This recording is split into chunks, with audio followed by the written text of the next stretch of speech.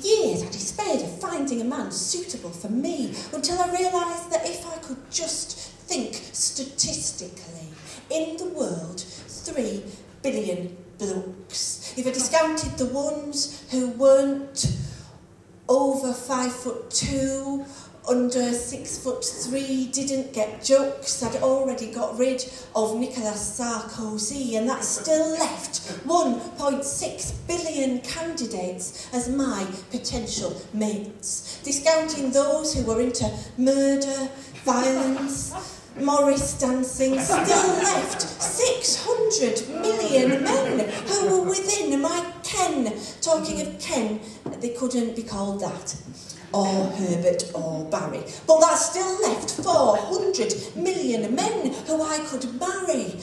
Cutting out at a stroke all those who wouldn't reciprocate if they met a weird poet like me on a date, perhaps 19 out of 20. But that still left plenty, 1.6 million men I could meet.